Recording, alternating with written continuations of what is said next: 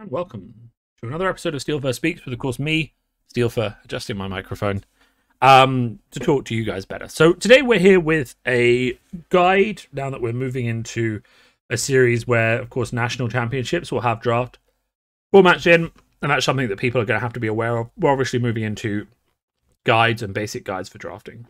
So for those of you who are a bit intimidated about draft for the first time, I want you to know it's actually a fairly straightforward process. You will get 8 people, 7 people and yourself put into a pod at an event or your weekly game shop. You'll get 3 packs in front of you. You'll open the packs. You'll take one card after taking the token and just put it in the middle of the table. Then you'll pass the pack to your left, and you just keep taking a pack from your left, passing to your left until all the cards are gone. Then you'll have a minute or two to look at your cards, because you won't be able to check in a proper tournament. You won't be able to check during the event. And then you'll open your second pack and you'll pass right. Again, taking one card, passing it on, and then do it for the last pack until you have 45 cards in front of you. And then you'll take your deck and you'll build it 30 card minimum, and you'll play 30-minute rounds until you have a winner. People find draft a bit intimidating because it can go very wrong. You can take too many blues, you can take too many reds, you can not get enough class cards, you can not get enough element cards. I will say that for me, where we are now, Tales of Aria drafting is both A, forgiving, but also B, very flexible compared to drafting other sets of the game. The ability to stay open is what we call it. So open is we'll do draft terminology as it comes up. Open basically means that you haven't yet committed to a point where you can't pivot, right? So a pivot is where you look at the cards you've got, or you remember the cards you've got, and you realize you can't play the original strategy that you were drafting to do. So in Flesh and Blood, that would be, I've been drafting to play Lexi. Okay, I'm not getting any Lexi cards. That means there's 3 other Lexis at the table. I need to change to play Briar, right? That's kind of what a pivot is. And being open means that you haven't yet reached a point where you can't pivot. Now, what does that look like? In earlier Flesh and Blood sets, that doesn't really look like anything except a pile of generics in front of you. So if you're drafting Monarch and you have 9 generics, then you're still what we consider open, though it depends what those generics are, because obviously if you've got Zealous Belting, and you've got Minnowisms and Belittles, you're going to have a hard time pivoting away from the big attacking guys like Prism or Levia, and you're going to have a hard time pivoting away from the smaller attacking guys like Katsu and Chain. So, not all generics are as open as others. Not all elemental cards, ice cards, earth cards are as open as others.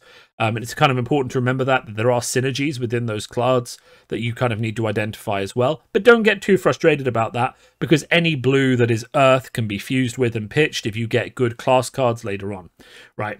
So it's kind of just like this idea of how long can I stay open is important to kind of think about. So you're sitting there at the table and you're trying to think, okay, how do I stay open? And how do I draft well? Okay. And what does that look like for the current set that I'm drafting? So, you sit down, you open up your pack, and there's a group of cards in front of you. I've just mixed all of my packs in together from the sealed deck that I just did. But okay, so you've got, say, some earth cards, some ice cards. You're trying to stay with this idea of openness for at least, we'll say 5 or 6 pulls. Now, remember that I'm giving you general advice here. There are some cards that are genuinely worth just slam committing to straight away, right? Let me bring up FabDB and we can talk through what that kind of looks like. So,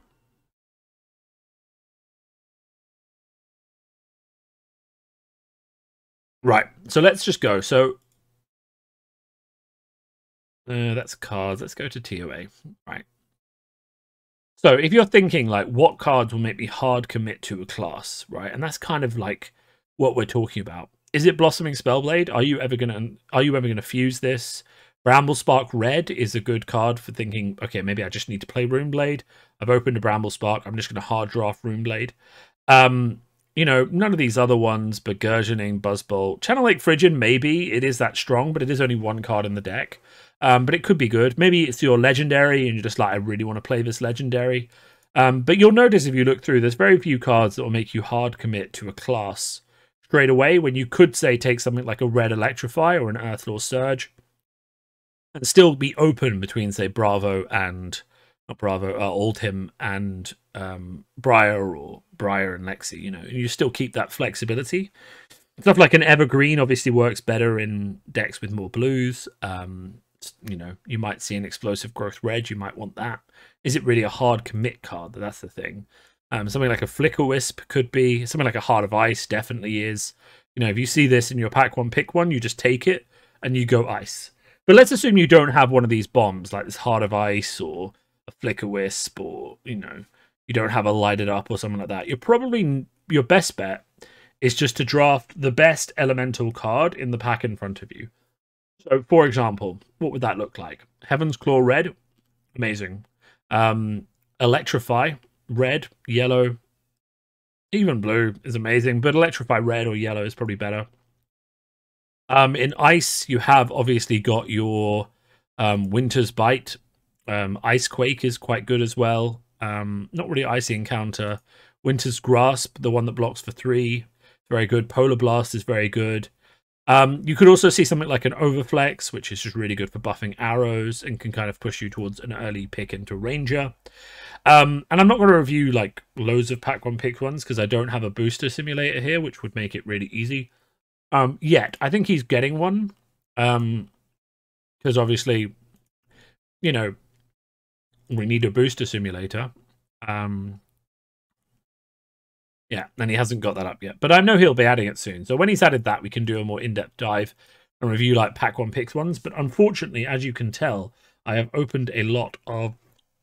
Let's just do the fan. I have opened a lot of Tales. And this is mostly Cold War Commons, by the way. I don't think this is a massive flex. And also some stuff from older sets. So again, not really a massive flex, but I've opened a lot of Tales and I did not record pack one pick ones for any of that. But I can tell you about my pack one pick ones today, right? Because I did 3 drafts today and 1 on Friday as well. So if we go, what were my pack one pick ones for today? The first one was Turn Timber, which of course is the red. I drafted the red, pack one, pick one. Defense reactions in this format with so much dominate are massive. And having that option available to you. Sorry, I'm dropping my nerds. I'm eating nerds right now. I'm still eating them from the last video. No, I recorded both of these together. If you've watched the previous video about Tales of the creators of Aria Sealed and you're like, why is he wearing the same shirt? I record them both on the same night and then put them out at different times. I'm a very practical person that way. Because I get anything free, I choose to record the videos. And I have a lot to say. So I took Turn Timber as my pack one, pick one in one of them. In the other one, it was a bit cheating because I took a Frost Storm or an Ice Storm. That's it. Yeah. And then I just drafted Ranger to play it, which was a bit cheeky. But to be fair, in that one, I didn't actually intend to draft Ranger. I took it because it's a casual draft. So I just rare drafted. But when it came down to it, there were 2 red arrows going around a bit. So I was like, well, I'm taking those. And my other pack one, pick one was this card, which I think a lot of people underrate. A lot of people underrate. The blue one, not so much. But the red and the yellow are amazing. We're in a format where there aren't really a lot of defense reactions. And this is basically the Earth defense reaction. If you're not playing Bravo. They're not playing Oldhim. So I basically took this red one as my pack one, pick one. Because it's a 0 for +4. And this saved me numerous times versus Dominate. So that's kind of what you're looking for from your pack one, pick one. Is a card that's either keeps you open. So just keeps you... It's just an Earth card. An Elemental card. It's not a class card. Gives you options for what you're going to do. Build your deck. Like, for example, you really don't want to be in that situation. You can be in that situation. You can change where you've taken like a Bramble Spark and then no one gives you any Runeblade cards and you have to change. It's a fine situation to be in. It's important to change when you have to and realize when you have to change. Like, if you are drafting Briar, and even if you take a Bramble Spark, pick one, and you get to pick 5 and there is not a single other Briar card in the set, you just need to switch. to whatever there is a lot of, right? And just accept the loss of those 5 cards, even if they were amazing, right? Or alternative strategy, hard draft the Earth and the Lightning cards and hope that you pull some Briar stuff in later packs. But really, a pivot is quite a good thing to consider and to keep an idea on. So, yeah, I would definitely start off just by drafting the strongest elements in your first pack. And then basically from there, you move into a class. Around pack 4 or 5, pick 4 or 5 in pack 1, where you see what big hits are coming to you from your left. And this is kind of, okay, so this is kind of important. So we talk about reading a draft, right? This is a very important thing to learn if you want to get good at drafts at a competitive level. But reading a draft is essentially the idea that you are going to try and figure out, based on what's coming to you, what your opponents are playing in a draft. And this is an incredibly essential part of drafting well, right? Because people who just draft casually and just want to play their favorite hero in the draft will just try and force. And when you say force, that means there's more acronyms. So forcing is basically where I will draft this class regardless of what comes to me. And that means that I will take every Earth card, every Lightning card, and every Runeblade card I see. And I don't really care what I get, right? Because I know that that's the best deck, even with bad cards. And therefore, all I have to do is just draft even the bad cards of that set, and I will win regardless, right? Kind of like Prism in Monarch. But that's not true in Aria. I really can't help but like emphasize and dissuade people of the notion that that is true in Aria. A lot of people were like, oh my god, Briar and Sealed is amazing, she'll smash faces. And in Sealed, that is true. Right, Briar and Sealed is imbalanced. A bad Briar pool can beat an average pool from any of the other heroes easily. But in draft, that is not the case, right? If 3 people in a draft force Briar, so take every single Briar card, leave nothing for anyone else, the other people who are splitting the remaining 2 classes, let's say it's 4 people in an 8-person draft. So say half of your draft tries to force Briar, which is kind of the percentage of Briar that were in the top 8 at the recent calling.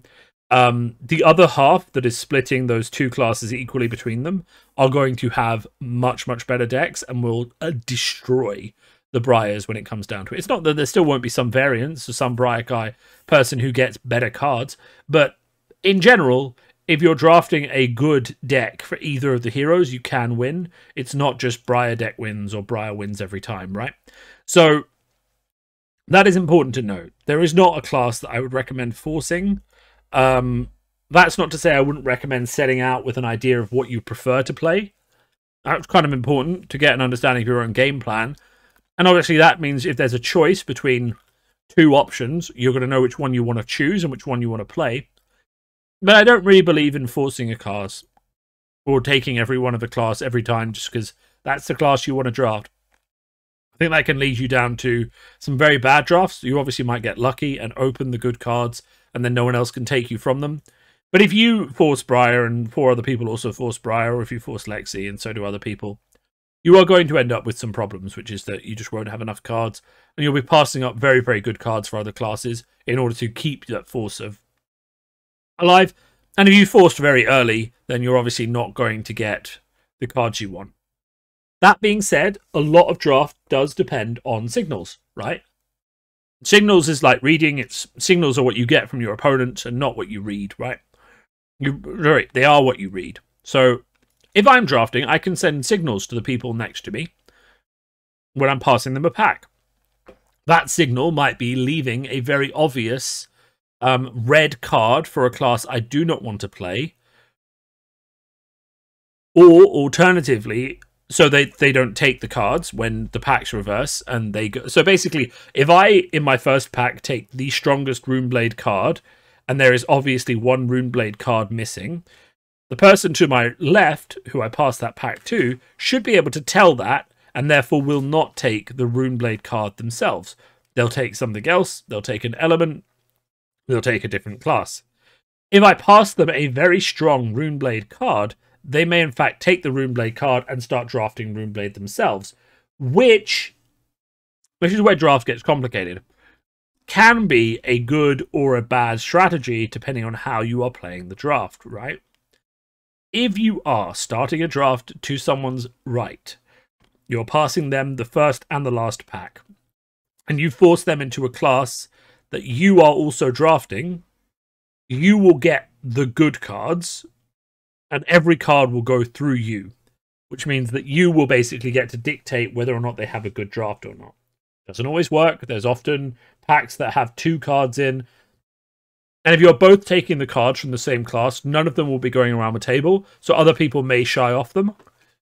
And being next to someone who's drafting the same class doesn't necessarily guarantee that they have a bad draft. It really can go either way. But it is one way to play the game of drafting. Personally, I think if you're sending clear signals to the person to the left of you, the main reason to do that is so that people don't take that class, so that when the packs shift around and you're going right, you have a clear swath of people to your left who aren't going to take the cards away from you, right? It's harder to control what people are drafting upstream, i.e. to your right, because you're not passing anything in their direction. But you can read the signals they are sending you. Like, for example, leaving a strong Runeblade card in the pack may push you to drafting Briar. Obviously, certain amount of mind games and not taking the cards that are, you know, blatantly obvious, but equally, they may not just be on that class, so that may be fine. Typically, if you're getting good cards for the class consistently, that is why you commit to the class. But you have to make that decision at the right time so that someone else doesn't commit to it before you do, and suddenly you're competing with a class with 3 other people rather than just having the cards for yourself. So that's kind of important. There's a whole thing you can do about timing pivots and timing when you choose your hero and when you lock in. Locking in is when you go to a point that you can't pivot anymore, or when you choose a hero and that's going to be your hero, so you kind of just have to start taking those cards, or you won't have a playable deck without cracked baubles. Some people do just hard lock, which is basically just like forcing, where you get a card in your first pack that's so amazing, like Oakenhold, you're just like, screw it, I'm going to draft everything from Oakenhold that will turn on this card, and you just go with it. And, that can be a viable strategy, but obviously it has its pitfalls, because if multiple people decide to do it very early on, then you have problems. So, yeah, that's kind of the structure of the draft. Drafting is very different from sealed if you haven't had much practice with it, because by the time you finish your draft, you should ideally have 40 playable cards. I mean, it's good. You're going to have some cards that aren't playable, unless, people are drafting really badly and you just get handed every card at the end of the deck that's the hero you wanted. You're typically going to have unplayable cards, but really it should only be somewhere between the 35-45 card range. That's what we talk about a pivot, because if I draft 10 cards I can't use and then I pivot, I've still got 35 cards I can play, right? So that's fine, but you have to account for the end of pack cards, which may not match up with what you want, and kind of factor in how you're going to handle that. Yeah, so that's kind of like the basics of draft. Obviously it gets a bit more complicated. You kind of have to figure out what the signal cards are. Like Rites of Lightning is a signal card. If you get past that after a couple of packs, no one is taking Runeblade. Bramblespark Red is. You've obviously got the Majestics, though at a higher level, people aren't necessarily going to draft the Majestics, so they will tell you a lot of what people are going to be playing. If, for example, you get past a Seek and Destroy on a couple of picks in, you know that no one to your right is playing Runeblade.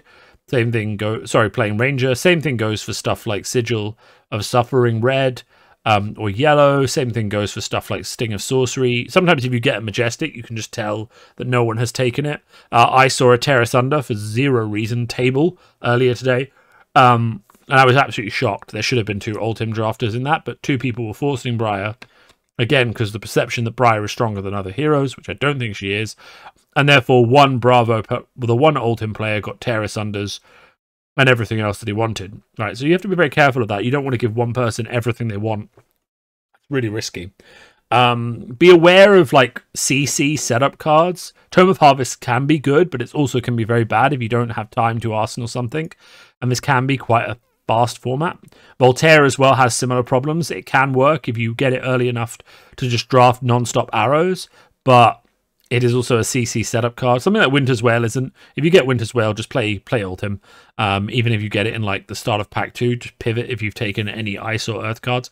It's really that good. And then just take as many Ice cards as you can. Yeah, so just like be aware of like CC trap cards. I will say not many of those exist in this set because it seems to have been drafted heavily with drafting in mind. But stuff like Frostlock and things like that aren't necessarily as good in limited as they are in CC. Exposed to the Elements is a good example as well, though. The Earth side of this, sorry, the Ice side of this, where you can blow up someone's 0 strength equipment, is actually quite huge. Especially if someone has somehow drafted the Ram's Head Shield, you can just pop it. So there are interactions like that it's good to be aware of. Other than that, you want a good mix of blues, reds, yellows. This set pretty much requires you have a decent number. Try and get 10 to 12 of each. Don't be afraid of taking bad cards if they're blue, just to get the blues in the elements you need, so earth or ice, or just to get more blues that you can play. Ultimately, your mana curve, the games are long enough, but any card you don't really need can be blocked with. And it's important to understand that like a blue arrow that you can pitch also blocks for 3. Almost all the class cards do block for 3. So don't be afraid to pick up some blue Blizzard Bolts if you haven't got a better pick in the pack, or some blue Dazzling Crescendos. At a push, you can attack with it, but at the very least, you can block with it. The one thing I will say, just on top of that advice, is that the blocking in this set is incredibly important. Do not underestimate the power of the 3 block. There are so many cards that don't... Well, I mean, I'm looking at Ball Lightning, but also like Awakening, Blizzard, Blink. There's so many cards in the set, the amulets as well, that don't block, that actually having those 3 blocks is huge. There's loads of cards that block for 2 as well, especially the element cards, which you need a lot of. So having the 3 blocks is huge, and you really want options when it comes to blocking, because there will be times when it is the right answer to just take a big hit. But most of the time, because of a 20 life in the format, the correct answer is in fact just to block the big hit, arsenal something, set up a bigger turn, come back, after a turn or 2 after blocking, and then do your big hit, rather than, just taking the hits to do damage. Because usually there's no amount of damage you can do unless you've got a really, really god turn, or you clinch the game out with the turn, right? That's going to be so good as to be worth taking serious amounts of damage for, in a format where you already have 12 life, and a lot of your cards block for 2. And there's a lot of dominate, right? And that's kind of important to remember as well about drafting Tales of Aria and drafting in general. Your deck is a lot less consistent. Your deck blocks for a lot less. You can't rely on it to keep your health up on the turns you need to. So you need to keep your health up on the turns where you can, and then use that to carry yourself over into the turns that you need to, right? And that means blocking more than you should, avoiding taking too much damage unless you have really, really good hitbacks or a really, really good strategy to deal damage in return. And that means basically controlling the speed of the game by blocking when possible, leading to you to in a situation where you can land your big hits without worrying about dying. Because remember, fuse is very important. You need to fuse to get the really good hits off, but you're going to have to take damage to fuse because that's a card you're not blocking with. You need to build up the life to give yourself... Sorry, I'll stop eating these now. They're really good, though. The nerds. You need health to be able to give yourself the reach to fuse on the turns you really, really need to. So if you're looking at your hand and being like, this is a good hand, but, they're attacking me with a mulch for 8. This is a good hand, but I can only deal 4 damage. But I've got this Polar Blast here. The correct solution is to block as much of the mulch as you can, arsenal the Polar Blast, and don't try and do the 4 damage. And then next turn you've got a Polar Blast in arsenal, and maybe you draw your Overflexes, and then suddenly you're going to come in with an Overflex Polar Blast arrow. Maybe it gets Dominate because they don't pay. That means you can give it +1 with Shiver. You're coming in for with a 5 arrow with +5. And suddenly that bad turn turns into a really good turn. You kind of need to be thinking at that level in the draft, but also while you're drafting. Where are the threats actually coming from? Are they coming from Seek and Destroy? Are they coming from buffs? Are they coming from just big smacking attacks like in Ultim? So that's where I'm going to leave you all now. I hope you've really found this useful and found like some very good draft advice here. I hope it's brought you up to speed on some of the keywords. I will say about drafting that it is a bit intimidating at first, but the more you play it, the more you'll naturally find yourself reading signals and understanding what's going on. So don't be put off by it. Just do it with your friends. Try and figure out what they're playing about and talk about it afterwards. It's a really fun game for you all to just sort of stop before anyone shows any of their cards and just to say or guess what you think the other people at the table were drafting.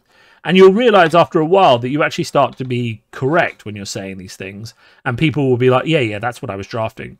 And in that way, you'll kind of learn that your tells are accurate. You know, your what you're reading is accurate. And you'll learn to really predict what people are picking. You'll get it wrong sometimes, but that's kind of how you learn, is to kind of deny that information to yourself. I will also say that, like, some casual drafts do let you look at your pool in between picks. If you are serious about trying to win at, say, competitive level events, I would start teaching yourself now to not look. And I think this is the last sort of bit we'll talk about before we leave. But basically, if you can't look during competitive tournament, don't look during casual. Teach yourself to memorize a few ideas that you need from your in-between pack reviews, right?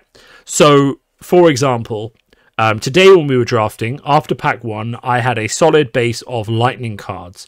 So I said to myself, but I didn't have that many blues.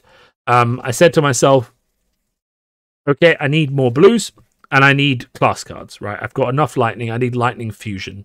And I just went into pack 2 with those notions in my head of, okay, I'm looking for powerful cards, but I also need this and this, just 2 specific things I need from that go around of the pack.